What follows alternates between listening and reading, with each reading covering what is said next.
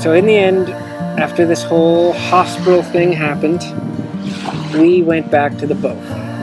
We figured we still had a couple of days that we could fit in, and why not? Take your time, fall in line someday. It's hard to But it's amazing what can happen when some kind of crazy opportunity that kind of scared us a lot, because we didn't know anyone that was going to be on this boat. We just met these guys. Yeah, and they just said, come on board, and then we're, okay, let's just, you know, not be afraid and be spontaneous. There was a point in our lives where we became tired of it all. We became tired of doing the same thing over and over and over again and reliving each day, every single day like it was yesterday, and we knew that something had to be done.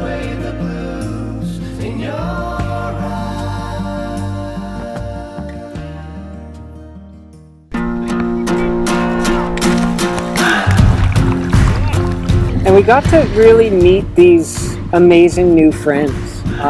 We come from a generation of people that tend to like make friends when you're younger and just sort of keep the same friends for a really long time. Like in the same circle. And here we are, we find ourselves out in the middle of Indonesia, thrown into a situation with 8 crew members and 4 complete strangers from different parts of the world.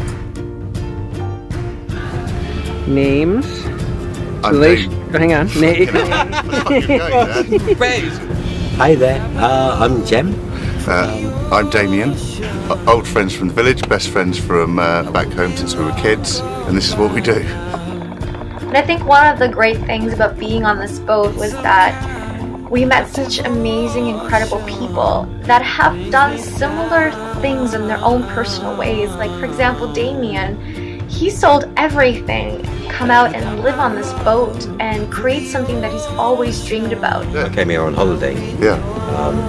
And then ended up going back home, selling my business, coming back out here.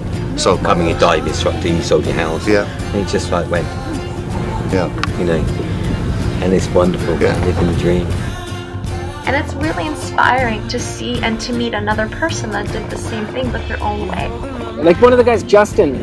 How we doing, guys? My name's Justin. I'm from the United States. He worked his ass off in New York, saved all his money, and then flew himself to Laos, bought or rented a motorbike, I'm not sure which, and like drove it all the way down into like Thailand. I don't have a formal role on the boat, but there's a lot of types that do what I do. Then like somehow made his way down into Singapore, then got on a flight to Bali, then ended up in Gili Air, and then hopped on this boat with these guys he's been stowing away on their boat for the last couple of weeks. You sneak on board, we claim a bed, and try not to get kicked off the boat. I'm what they call a stowaway, and it's a wonderful life. Well, hello there. Let me tell you about my boat. Let me tell you about my boat.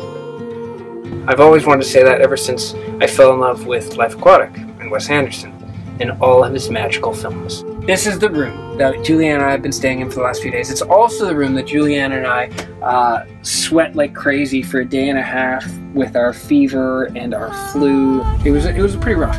Tiny little bed, 2 of us just dying in here. At one point, Damian came down, looked in the room and goes, "You guys look like 2 little possums." And I still don't really understand what that means. Alright, so cabin 1, cabin 2, just like our cabin. We have another cabin in here, take a look. And then we have another cabin right here on your left. In here is bathroom number 1 in the cabin. It has this lovely shower. Wow.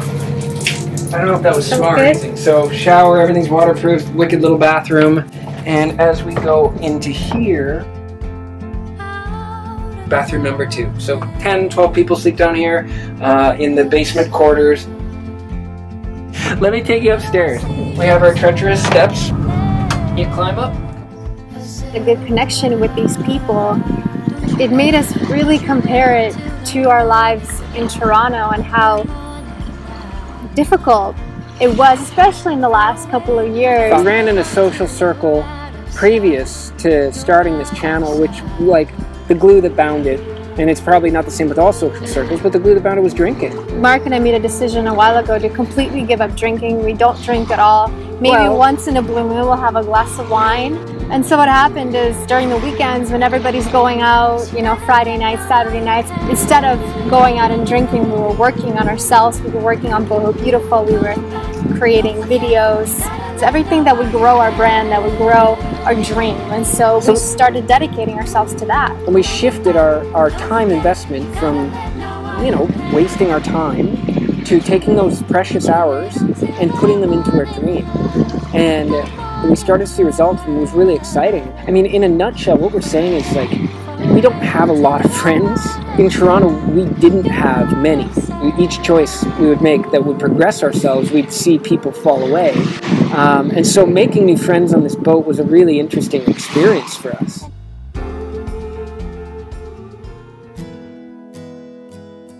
So here we have the main deck. The main deck hangout area, I guess. As you can see, perfect for hanging out. And then this is our back door.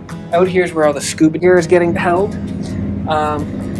It's also where we do a lot of our diving off, sort of our exit and entrance to the lagoon. And if you look out there, that's where we actually shot our video this morning. So when you come in, there's another little rooftop shower, so when you come in from the water and you're all salty, you can rinse right off. Which I thought up in a dream. Two albino scouts. Interesting. Or JJ. Yeah. Hi, I'm JJ from Norway. And he hustled in Norway, and he bought a property of some sort, and now he rents it out, and that pays for his life. And I'm a professional holidayer, so I do this as a professional. So there's so many different ways. And so many stories from different people, and everybody's on their own special journey. My friend Damian and Jeremy, they have this boat, and they invited me from the Gilis, come here to go diving.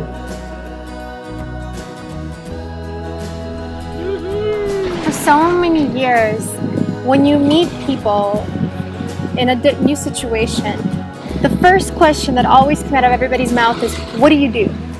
Like, what is your career? As if like you were judged based on the fact of what you called yourself. That was the first thing people wanted to know. That was the first thing they judge you on. And here it was so wonderful to finally meet people and make connections where we didn't really care what we do.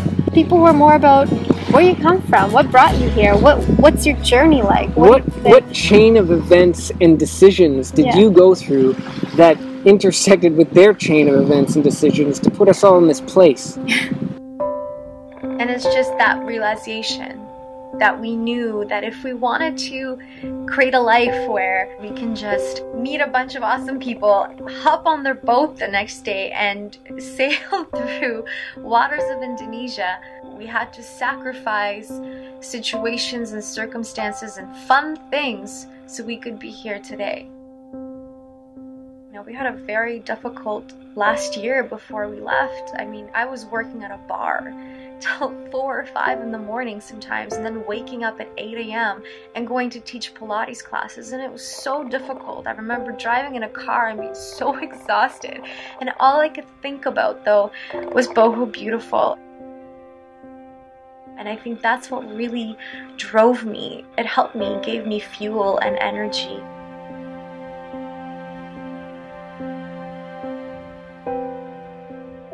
So the crew, we have 8 crew, and we purposely have a mixture from all the islands in Indonesia. Okay, my name is John. I am the captain in the Mikumba Pinisi from traditional from Sulawesi. Hello, I'm Dika, and I'm crew just. Sorry. Hello, my name Dena. I'm from Manado. My position, the chief officer. I'm gonna show you guys the second floor. So right here you got master bedroom number 1, numero uno. And you got a nice big queen size bed, you got closet, AC. And then you have also your shower. It just comes out of this bamboo stick. Then we go out into master bedroom number 2. This one's a little bit more special, I find, because you have the queen size bed, your closet, but the best part of this room, I find, is this. Ta-da! And now if we take a little around the balcony here, and this is pretty much where the captain drives the boat.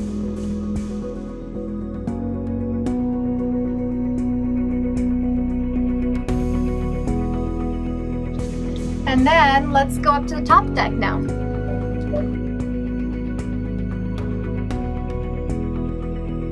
So we're all friends, which is a kind of the atmosphere we want to create on the boat as well. That when you come here, you're with a family. Come on, man. Yeah. I need you for the film. Om Swastiastu. Ya, halo, nama saya Dahalin. I'm from Sulawesi, kru Mikumba, engineer. I am Kacho. You can call me Casey. I am from Java. I'm Nyoman from Bali. Some of their stories are like incredible. Well, one of the guys is from Aceh in Sumatra. He has such a story. It's still resonating today with us. My name David from Aceh. His job di Mikumba cooking. Perfect. When the tsunami in 2004 hit, part of what happened that a lot of us know, but the media didn't tend to cover it as much, I think, in Western culture because there weren't as many tourists there, was the bulk of it and the bulk of the damage it was in Aceh. And he lived in one of the 3 villages on the point of Aceh that was hit the hardest. When the tsunami came to hit, he was running down the golf course away from the wave, which managed to pick him up and carry him 3 miles inland. Now, if you ever YouTube any of the footage of what a tsunami wave or the tsunami wave in Aceh looked like, there's so much debris, it barely looked like water. And he lost everything. Like, he lost his family, he lost his friends. He lost everything he knew. Yeah. I can't even fathom what that is like to come back from. But almost every bone in his body broken.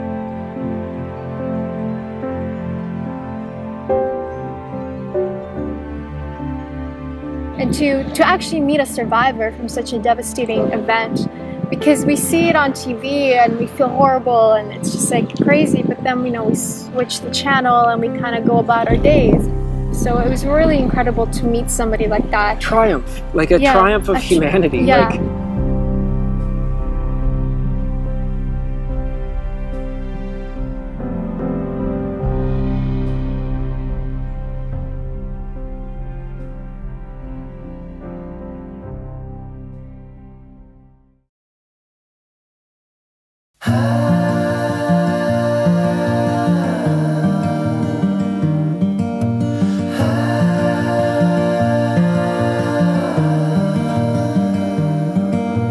Take your time, fall in line someday. It's hard to win, hard to pin one day. I look out for you. So it was just an incredible experience because I'm so happy we just decided to live spontaneously and just hop on a boat with a bunch of people we met and scrap our plans.